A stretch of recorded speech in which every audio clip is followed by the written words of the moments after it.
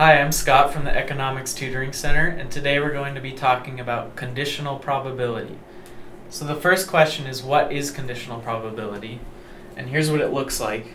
This symbol here, the probability of A/B, and this slash translates as the word given. So a conditional probability is, what is the probability of one thing given that another thing happens?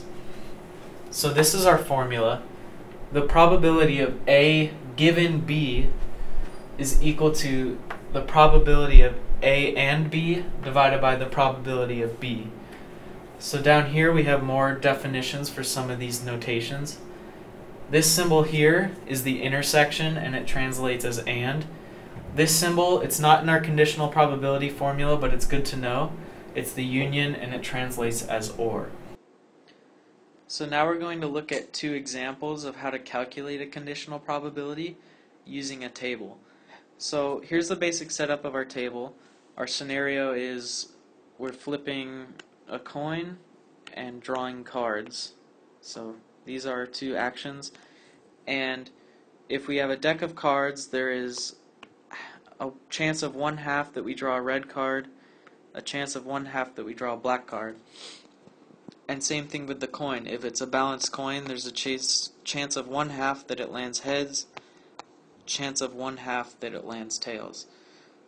And all of these probabilities in the middle are 1/4, because you get that by multiplying 1/2 times 1/2 for each of these.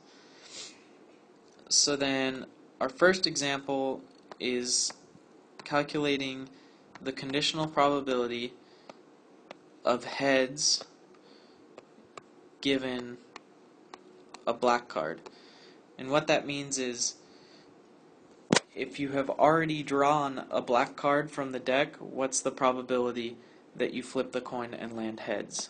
So in our formula, this is the probability of heads and a black card, or heads intersect black card, divided by the probability of a black card. So if we go back to our table, the probability of flipping a coin and landing on heads and drawing a black card is 1/4. So that's on top. Then the probability of just a black card, just drawing a black card from the deck, is 1/2.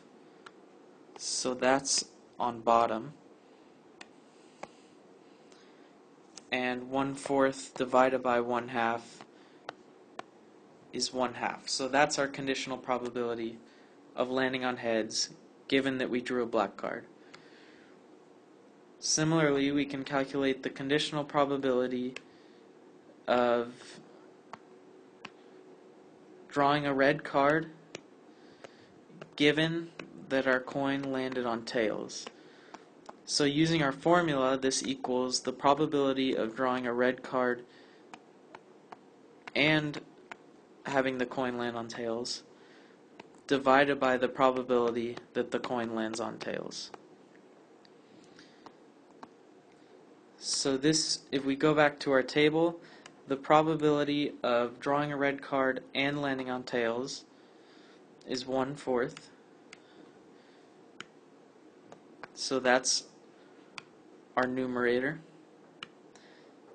And then we need to find the probability of flipping a coin and landing on tails, which we know from our table is 1/2. So that is our denominator, and once again this comes out to 1/2. Now conditional probabilities won't always be equal like this, but in this case they were. So I hope these examples helped. So that's all we have today about conditional probability. If you have any further questions, please ask your instructor or come into the tutoring center.